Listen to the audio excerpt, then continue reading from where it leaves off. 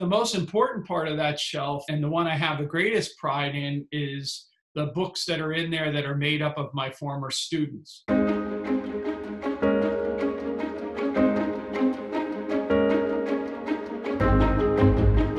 Hi, I'm Pete Boettke. I'm a university professor of economics and philosophy at George Mason University and the director of the F.A. Hayek Center for Advanced Study in Politics, Philosophy, and Economics at the Mercatus Center at George Mason University. I've been very fortunate to publish a lot of articles and books and to be involved in editing with books at some of the most prestigious publishers in the world.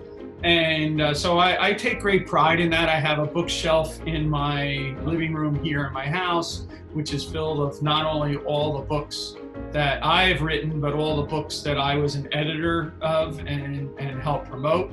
But the most important part of that shelf, and the one I have the greatest pride in, is the books that are in there that are made up of my former students. So one of the great joys of my life is the teaching role that I have at George Mason University and through the Mercatus Center to work with emerging scholars and teachers themselves to help give them the space and opportunity to develop their own voice and their own approach to teaching economics and pursuing economic and social science research. That, among all of the things that I've done, that's the thing that I'm the most proud about, and the one that I would most want to highlight is not so much my own writings, but the writings that my students have done and the important breakthroughs that they have had in their own careers and whatnot. And to whatever small extent that I helped in promoting that, I'm thrilled.